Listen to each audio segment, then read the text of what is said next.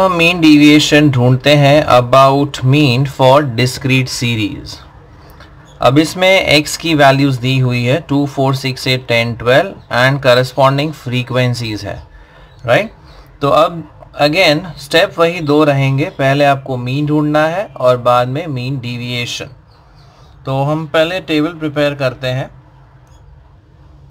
तो पहला कॉलम आ जाएगा x का, करेक्ट, जो है 2, 4, 6, 8, 10 and 12।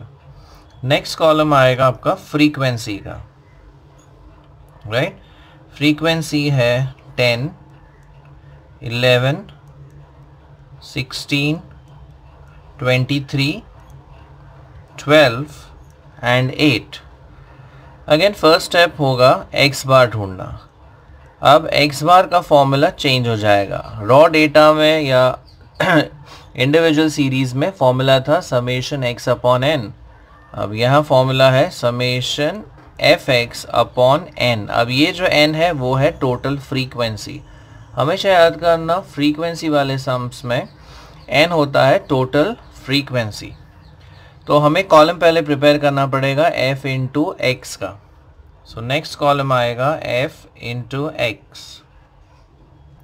So let us multiply 2 into 10, ये हो जाता है 20। नेक्स्ट आएगा 44, ये हो जाता है 96। 8 3 इज 24, 16 और ये ऐड 2, सो 184, ये हो जाता है 120 एंड दिस इज 96, करेक्ट। अब हम पहले फ्रीक्वेंसी को ऐड कर देते हैं। सो फ्रीक्वेंसी है 10 plus 11 plus 16 plus 23 plus 12 plus 8। तो आपकी जो टोटल फ्रीक्वेंसी है यानी कि n जो वैल्यू है वो है 80, करेक्ट। फिर हम fx का टोटल कर देते हैं। fx का टोटल है 20 plus 44 plus 96 plus 184 plus 120 plus 96। तो ये जो टोटल आता है वो है 560, राइट। तो अब हमें मीन वैल्यू मिल जाएगा।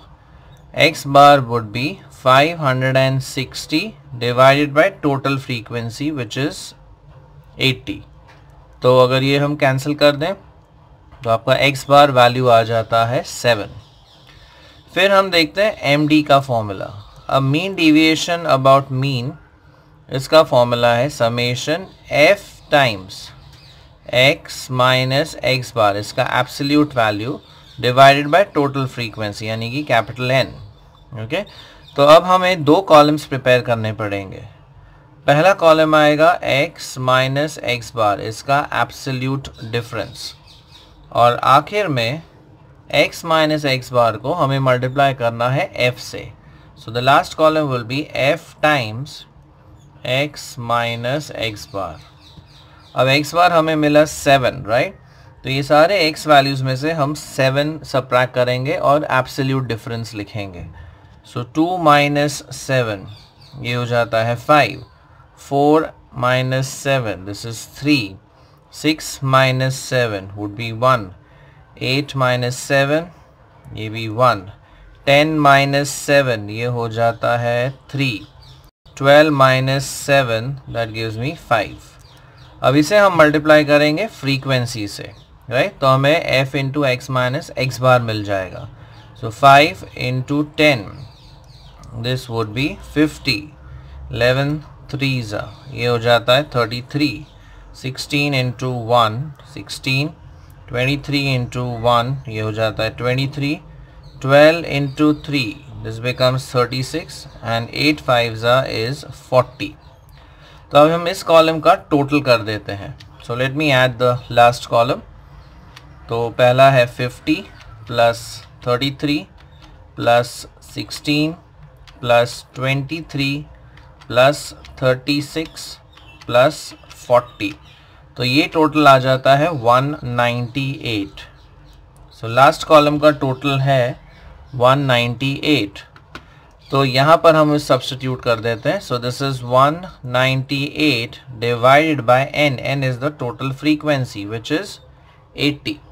तो अगर मैं इसे डिवाइड करता हूँ 198 divided by 80, that gives me 2.475.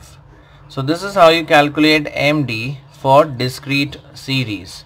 So column से याद रखिए अब x, फिर f, फिर x बार के लिए आपको कॉलम प्रिपेयर करना है fx, then obtain x bar. Next column would be absolute value of x minus x bar, और इस डिफरेंस को आपको मल्टीप्लाई करना है f से। फिर ये आखिर का जो कॉलम आएगा उसका टोटल करना है आपको, and then divided by n, यानी कि टोटल फ्रीक्वेंसी।